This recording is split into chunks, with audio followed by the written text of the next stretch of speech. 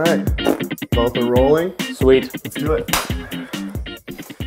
So, what's up, guys? Welcome to the first episode of the Junk Drawer Show. We're gonna just be a show about whatever the hell we want to be a show about, and we don't like labels. No, labels frighten us. We're like skittish children.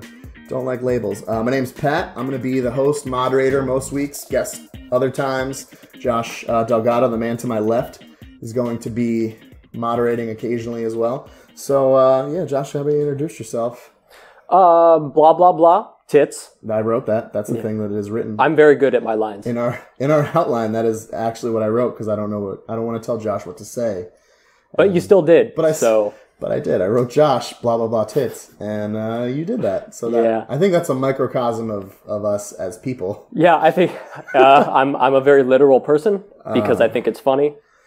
So that's really... Satire has definitely played a big part in my life, satirical humor. And I mean, I grew up in a house where we watched a lot of Mel Brooks movies and Monty Python, Holy Grail and stuff. So, like, that kind of humor, I feel like, plays a part in who I am as a person. Yeah. Hence, blah, blah, blah, tits.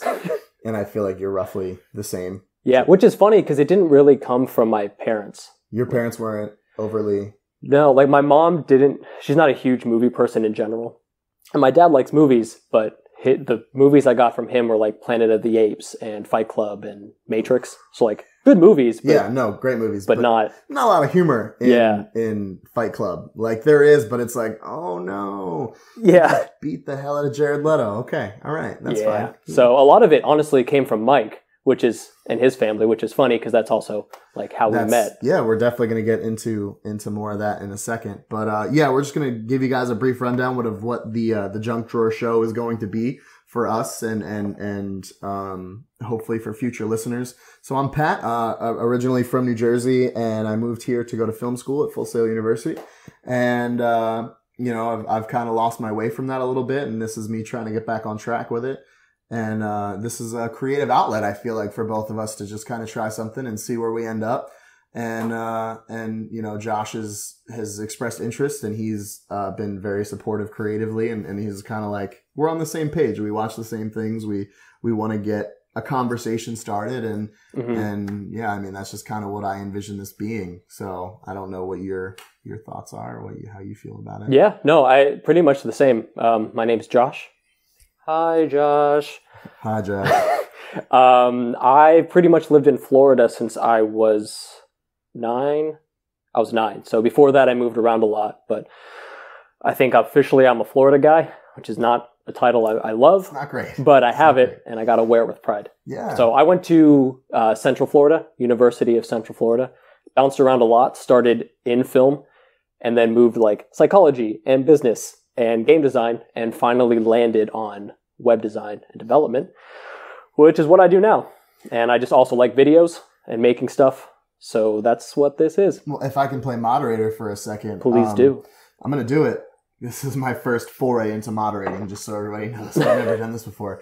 But you now take little bits of everything that you were once involved with in college and now kind of do it in your own in your own way, right? You have your own business. You still want to do film things. You still want to do, and you do look at things in a somewhat psychological way and are intrigued by people's reactions and the way that people operate and stuff. And that's kind of what we're going to get into this. Yeah, absolutely. And I'm a very curious guy. So I'm always trying to learn as much as I can. Well, and that's something I feel like I'm going to say a lot is knowledge is power. Real quick. Watch the elbow because you're shaking the... Oh, yeah. I feel like something I'll say a lot too is knowledge is power, because I do feel like in today's day and age when everybody has a supercomputer in their pocket, the more you can and you can prove beyond the shadow of a doubt is the better off you're going to be moving forward. And I know this is not the intended topic for this, but the whole idea of having the entire internet at your disposal is getting us closer and closer to a hive mind, because no longer do we really need to know facts. It's more about how we apply and synthesize facts. Yeah. So, like, we're recording on the phone, but the phone is access to all information. So it's kind of shifting what's important. Yeah, it definitely, and the thing is, you can kind of tell, and I mean, even for me as someone who didn't always have a cell phone, we grew up in the same time. I didn't have a computer in my house until I believe like the 5th grade, 6th grade. We had the dial-up internet, so it was slow, and you couldn't talk on the phone if you had dial-up. But like, everything was prioritized differently. Like I was like, Mom, how do you spell this? And she would go get a dictionary. Yeah, I've not heard that sentence uttered to anyone in probably a decade. Yeah. It's you just Google it. You're like, and my word today was unnecessary. I could not I was like, how do you spell unnecessary? And I just kept, and I was like, you know what? Just going to autocorrect it. And I went into my phone. I went, da da da da da. Oh, okay. That's how you spell unnecessary. And I forgot immediately after I spelled it. Yeah. And that's just like, that's bad. I haven't been able to spell unnecessary, ever. So I either do the autocorrect or I started using Siri a lot because my wrist. So I started speech to text a lot, and I just say the word. I don't have to spell it. It's great. She spells it for you. Thanks. That's Siri. All right. One for you. Pour one out for Siri. So that is that's our brief for you about us. But I'm gonna kind of let you take the reins on how we came to meet, because it is mostly through Mike Splain, who you've known longer than I. Yeah. And I'll jump in occasionally. But how did we come to be where we are now, the Junk Drawer Show? Wow. Well, 4 and okay, it was 5 years ago. It was just 5 years ago. Almost 7. But so close. We could have just held out. I know. 2 more years. But I've been one of my best friends. I keep wanting to look into. I know it's a weird. I want to turn and look too. And yeah, we'll learn. We'll but one of my best friends since the 9th grade is Mike Spillane, and was it through the Worst of Friends or just because you guys were roommates that we met? I believe it was first through roommates, and then Worst of Friends came shortly thereafter, and it was like, oh my God, Josh would be great for this. Yeah, okay, I remember. Yeah, so Mike's been one of my best friends for 12 years now. And he, after our freshman year, when we lived together, he then moved in with Pat and Gabe.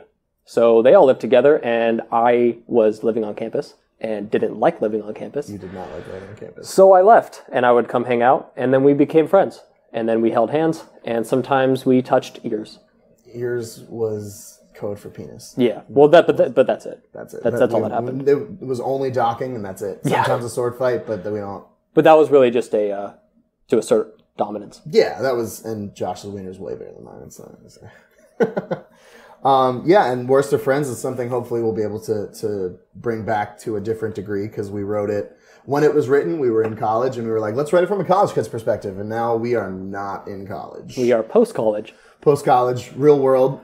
Bills are a real thing now as compared to college, where it was more of like man, we're gonna have to pay these back at some point. It's like now is when we pay them back. Yeah, it's not great. So, but yeah, I mean that's just kind of where we got started with this, and I don't think we actually said what Worst of Friends was. Oh no, but Worst of Friends it's a classic odd couple. You know, you have the very messy guy and then the very neat, tidy guy. I was the neat, tidy guy. He was the messy guy. I was the messy guy. And I think we filmed a couple test shoots. We did some test footage that is still floating around in the ether. Yeah. It's out there. It's not the best of quality, but it was fun. And I honestly, that's one of the things I had writing. I had the most fun writing, just because it was fun, and it was just the three of us kind of sitting around a table and saying stuff. Yeah.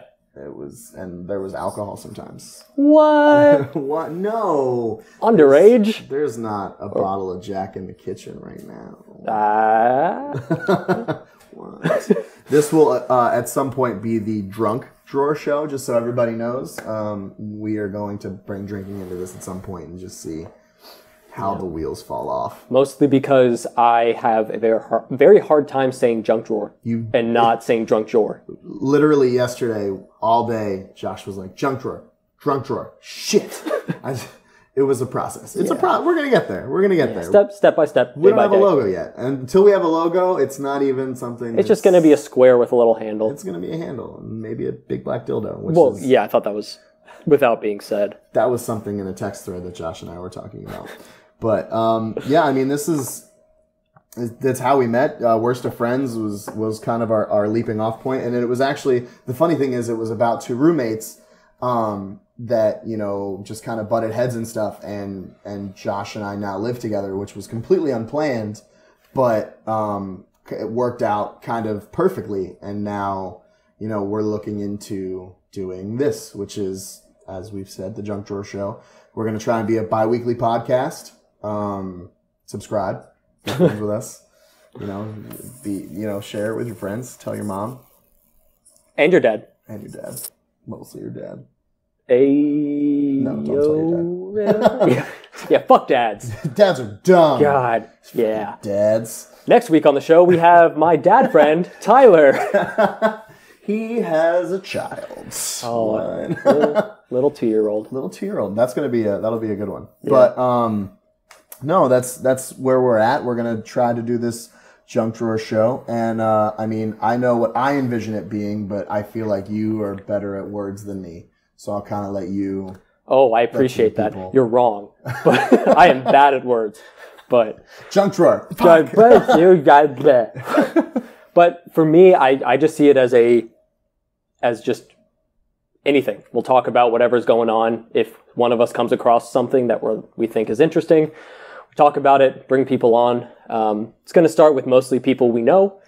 But I know I want to move into businesses and other, people we'd like to know. If I got no examples, but I mean, I'd love to do, for example, something that I'm a little bit more sports oriented than you. Something I'd love to do is talk to, the mayor. I'd love to talk to the mayor about, Pulse was something that affected, I feel like, everyone in the city, whether, regardless of your stance on things. I feel like that feeling of, it could never happen to me. And then it happened to friends of friends, aunts, uncles, dads, sisters, mom, like it just, everyone was affected in some way. You felt and this is for, our listeners will obviously at the first be predominantly Floridian, Orlando based. You felt it. Like the next day when you woke up, it felt like everybody recoiled a little bit and was like, what just happened? And unfortunately, maybe it's me. Maybe I'm the problem. I was in New Jersey when September 11th happened, which was just, 4 hours up the road, 3.5 hours up the road for me. And it was a very similar feel. Like everyone just kind of took a step back and was like, what just happened? Yeah. And, I'd love to talk to him about that. I'd love to talk to, Orlando City about how they support the community and things that they do. Did you know anyone who was like directly affected by the towers? My Uncle Nate was a police officer in New York, and he was a first responder, which was insane. Yeah. His wife said that he came back and was just head to toe soot, like unrecognizable. My other uncle, my Uncle Anthony, was in a tower, away, like from the tower. He was a ways away, but he was like, man, that plane's flying really low. Oh, shit. What? And then this is all in the same family. My Uncle Joey is, he was in the military, just retired. Super happy about that. But he was sent to Afghanistan as soon as, shortly thereafter, all that stuff happened. So it was a wild and crazy couple days into months into what eventually became years for my uncle, who's served in the military, was sent out a few times to Afghanistan, Iraq, had gone a few different places. So it was crazy for my family and I, but everybody's still good and alive. Yeah, and, knock on wood and everything. But from someone who's never been experienced something like that before in that degree, like so close to home, having been in Florida since you were 9, how did that change your perspective of things? How did that, for a terrorist, we call it a terrorist attack, but it was someone, in the community, basically attacking a different community because of how they were. How did that change your view on things? I don't really know, because it was so young that it just feels like it's always been a post 9/11 world for me, I do remember the day that it happened. They started pulling in TVs on those old CRT monitors, pulled those in, and they were showing it on the TV. And my mom picked me up just because that's what a lot of people were doing, were picking up their kids. And my first question was like, are we going up there? Because I didn't understand why I was getting pulled out of school. Yeah. But I didn't have anyone directly there. Like I have family in New York and I have family in Pennsylvania, but the closest is upstate New York and they're like 4 hours away. Yeah. It's not super close. So, and I've lived in New York, within the past like 3 or 4 years. So that's the New York I know. I didn't have as much before. Yeah. So I don't know. To actually answer your question, I don't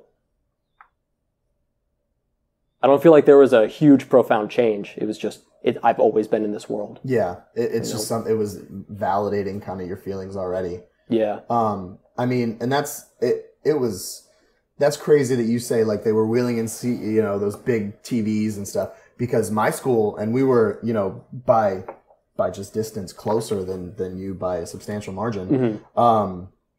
They didn't tell us anything. I was in 5th grade. I remember when it happened. We went along with the school day as usual. Yeah. And then I think we had like a half day, and our parents came and picked us up and everything. But they didn't tell us anything. They didn't tell us as 5th graders. And at 5th grade, you understand things. You're 10. But yeah, you're 10. You get how the world works. You're like, gas prices, shit. I mean, Ash went to go collect Pokemon, catch all the Pokemon. Yeah, wasn't he 10?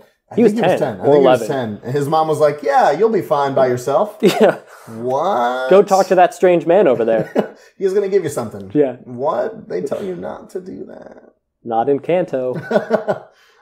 Yeah, I mean, they didn't tell us anything. And that was honestly the first time I ever stood up to an adult was when that happened. My dad picked me up. And we went to his sister's, who owned a Dairy Queen in North Wildwood.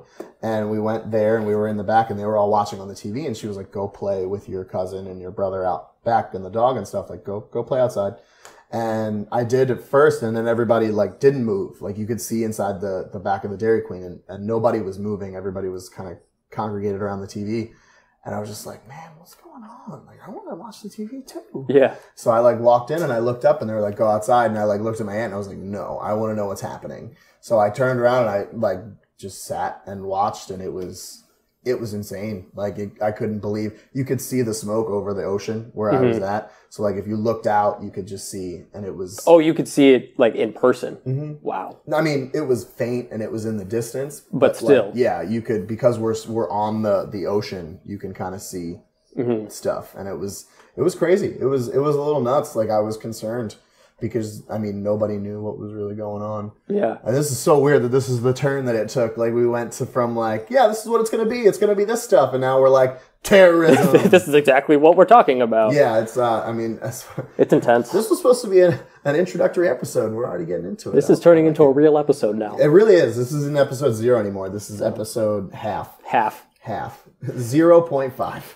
But on the note of 9/11, one of the most powerful, I don't know what exhibits or anything I've ever been to was at the Newseum in Washington, D.C. They have this whole section for 9/11. And I've never like teared up or felt like crying from watching not even a documentary. It was like a 5-minute reel. Yeah. But seeing that with pieces of the tower and everything around it, like, it was heavy. Yeah, I've have friends, and Megan, who will my girlfriend, and who will be on future podcasts. She got to go to and it was only for a little bit. Her family visited New York, and they got to go to the museum that's there for the towers. And she said it's like one of the eeriest things, but it's beautiful and it's amazing. But it's also like it's a little earth shattering to relive that and understand.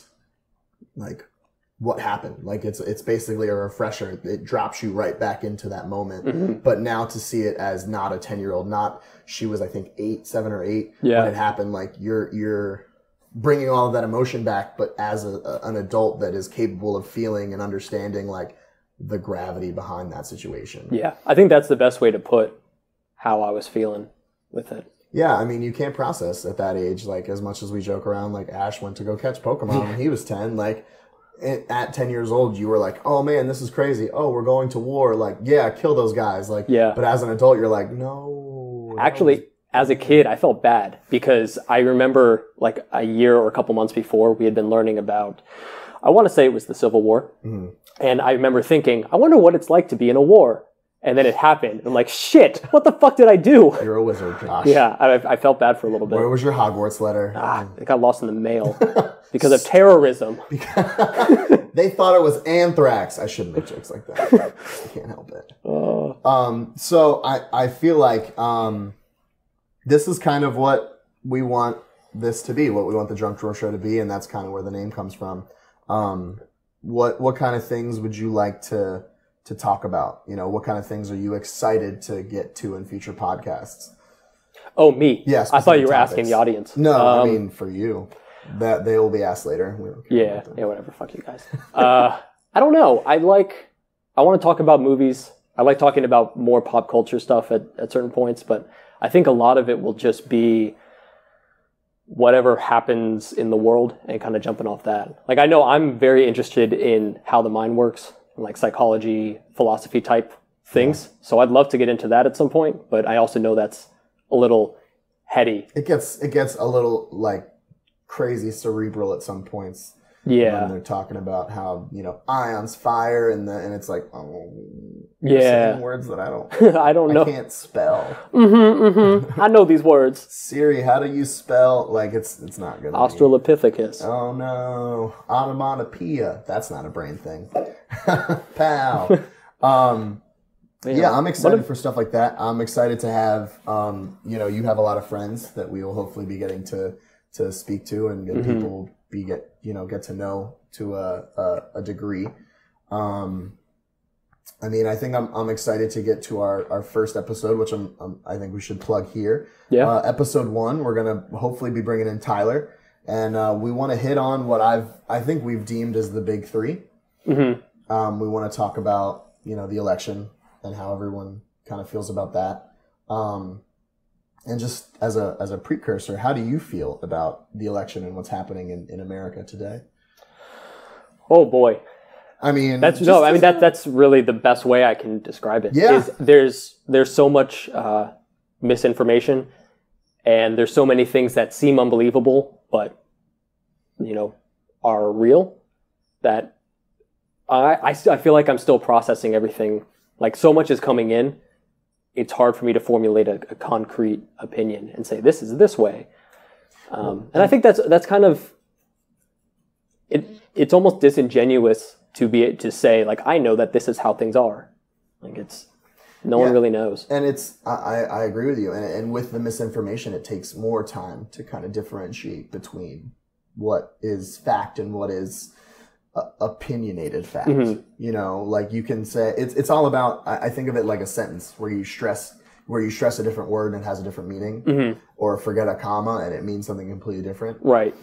I feel like that's kind of where we are with news in today's day and age. Yeah, I'd agree with that. So that's going to be one of the first things we talk about. Another thing we're going to talk about is, again, of the big 3 is the Pope.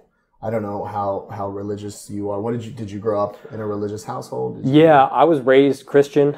Kind of just fell off of it. I'm not a huge churchgoer. Yeah. Like, I like a lot of the ideals behind it. But like the deity kind of thing you like, or the belief, or what, that there's a higher power? So I like the idea that there's a higher power, but that doesn't mean that I believe there is. But then it also comes down to, how do you define higher power? Is it a person, or are we just talking about the interconnectedness of people, like as an entity? Where do you lean in that? I lean that if you're talking about God as a personification of just the universe, an all-encompassing one. Yeah. Then I get that, because there are a lot of things that we don't know, can't explain, and there's like connections that you have with people that are outside of science, or maybe we just haven't figured it out yet. You know, they say that, or I've heard that magic is just science that hasn't been figured out yet. Yeah, I love that line. So I mean, it's so true. Yeah. Well, and then we're going to talk about, you know, our new Pope. I was raised Catholic, so I've been on the Pope-ness. I know of popes, you know. Many popes. Yeah.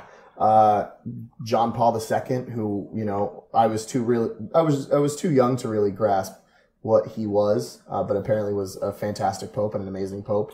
And then it went to, he had a weird name. The Chancellor. I don't remember what it is. He was German. I don't remember. He was Pope. Ooh. Sith? Maybe. Darth Sidious? Yeah, that one. Vader? Yeah. It was probably Vader. No, he did when he was toward the end of his papacy? Papacy. When he was almost done being the Pope. When he was almost unpoped. Yeah. There were a bunch of memes going around comparing him to the Chancellor from he definitely the prequel. Looked like the Chancellor from Star Wars, for those of you that understand that reference, which is most of you, but not my girlfriend. Oh. If she's watching this, I hope she stared into your eyes. I hope right she there. did too, because there's nothing but upsetness. Yeah. I just got her to watch Jurassic Park, so we're chipping away. We're chipping away. Is that why you're wearing the shirt? That is, I mean, it was one of the reasons I bought the shirt. Yeah. She likes Jurassic Park, and I was like, if I wear it, she'll like me, right? That's not how it works. That's not how that works? That's not how it works. But yeah, we had Benedict the 16th, I believe, was his name, his papal name. Mm-hmm. And now we have other guy whose name I can't remember. But he is our current pope, and I should probably have looked that up before we started talking about this. The dope pope. He's the dopest of the popes. Hey Jamie, look it up. Jamie, I'm Alex Jones. Popes aren't real. Interdimensional lizard people have infiltrated the Catholic Church.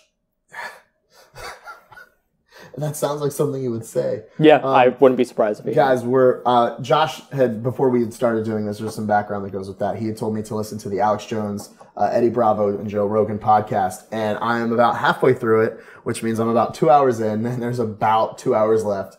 And it gets a little insane. I would say absolutely listen to it. Not to plug other podcasts while we're doing ours. No, plug other podcasts. Yeah. All about sharing. I mean, and this is definitely an underlying thing to what Philip DeFranco is currently doing. And if you guys don't know who Philip DeFranco is, please check him out. Not that he needs more money or views or anything, but I believe in what that man's doing in creating an unbiased, you know, just factual news network, being, you know, unpaid for, you know, like obviously Fox leans a little more conservative, so they're paid to be conservative. And they'll give a conservative story, and, you know, NBC, CBS, basically all the other networks lean liberal, and they'll give a liberal view, and he's kind of going for that down the middle, here's facts. You know? While still giving his opinion, too. Yeah, and I like that he doesn't throw his opinion down your throat. He's like, this is what I think. What do you think? Yeah. And that's kind of what I want this to be. But we're also we're going like this.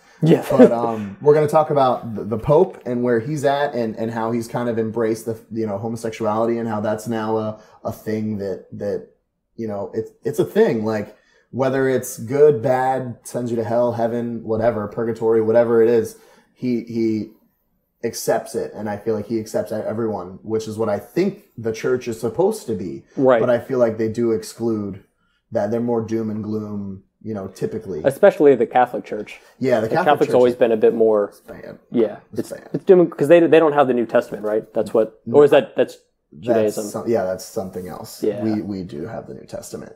I just remember when I was young, I would go to church because my mom would make me, and that is not a joke. That is real. Classic. Thanks, Mom. Yeah. She made us go to church, and when the Da Vinci Code came out, the Catholic Church was up in arms. Really? Oh my God, this is me being a Catholic. It was one of our priests was talking to us about the Da Vinci Code and how no one should go see it, nobody should read it. And me as a kid, I was like, I'm going to read it. And then I did. Yeah. And I saw the movie too. And it was just because of all the symbols and all of the mythology behind it. They were like, oh, this is a disgrace to the church, and they're trying to soil the name of the church, and da-da-da. And when you get more into it, and like you read Angels and Demons, which is the prequel to that, you find out that there's a pope a Catholic priest molesting someone, and there's having sex, and it makes the church look really bad. But to be fair, the church makes the church look really bad. Yeah, none of it is unfounded. No, it's the best way. There's definitely you know, like we said about Alex Jones, and I feel like this is the first thing I'm ever going to say on this podcast. It's going to get some shit. But there is a nugget of truth in some of the things that he says. It's not in everything, but in some of the things he says, there is a nugget of truth, and you just have to find it. You have to get around all the pomp and circumstance to get to the nugget. And then the last thing I think we'll talk about in that first episode, which is, you know, I'm excited to hear your viewpoints as someone that's not as sporty, but is more business savvy than myself by a large margin, is NBA player and professional sports salaries. And you kind of gave me a different, you know, I'll ask you to make the point you made to me originally. And, you know, just to kind of leave our 3 viewers that are going to watch this with that nugget into the next week to kind of let it simmer and think about. Yeah. So you made a point to me, and I'll ask you to remake it. Yeah, my initial, because I am not huge into sports. I like them enough, but I don't know names. I don't care, but I know how to play them. Sports. But my thought with the money is, if someone's bringing in that much money, why would the player not request that much, and why would the owner or whatever not be willing to pay that? If they're bringing in $1 million and they ask for $750,000, you're still making a lot. So where that falls apart for me is the college sports, because, and this is the point you brought up, but the NCAA video games, like, they don't make any money off that. Nothing. Don't see a dime. Yeah, which is less about player salaries and more just about treating people like... Yeah, if you're gonna make money off of someone, then they should be at least entitled to. And I know that there's the argument that they get a free education, but at what point is that, you know, when for example, NBA players only have to do 1 year of college before they declare for the draft. So if they are making money off of that player for that 1 year, they're selling, you know, Lonzo Ball UCLA jerseys and stuff, and he's, you know, in the NBA now, so now he's going to make money off those jersey sales. Why doesn't he get to make it from college? Because he's still Lonzo Ball. He's still, you know, and he did get a free ride, and he decided to forego that to go make actual money. But maybe if you gave him some money, he would be more willing to kind of continue his. Do you think that would make a difference in the landscape? Yeah. And I know I have heard arguments for why they shouldn't get paid still, and I can't remember what they are. But I don't know. I feel like if there was some way to, it's weird because then you're treating them like a kid, where you have an account that they're making money and it's going into, but they don't get until they complete their college degree or something like that. Because otherwise, it's just you really are just stealing money from them. Yeah, it's something that they earned. They did the work, and yeah, there's work, there's overhead, there's management work, there's promotion work, and those sort of things, but they're getting paid. No, I mean, there's a lot to be said about that, and I'm excited to get, you know, episode 1 where we'll hopefully, like I said, bring in your friend Tyler and get to talk about all things political, you know, a little bit of religion. 2 things my dad told me never to talk about growing up, I'm going to talk about literally first. Yeah. And then, you know, more about these player salaries and kind of a breakdown from sport to sport, and you know, I have some points that friends have made to me about stuff like this, and I'm excited to get into it. But this was just kind of our introductory one.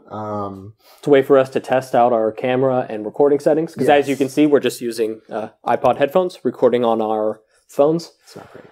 It's not the worst. It's not great. It's not the worst, but it's not the worst. Yeah. We are constricted to how far this will go, and that's literally it. Yeah. So, but no, I mean, I'm excited to get into this. I'm excited to go on the journey with, you know, our viewers and with you, and I really am excited to see what we can do. And like I said, you know, stealing a line from Philip DeFranco, we just want to create a conversation. We want to start a conversation, and you know, I would love to be able to respond to you know, fans that we hopefully develop on social media. And I'd love, you know, I hope you guys like and follow and subscribe to all of the stuff that we will eventually have set up, which will hopefully be by the time this drops.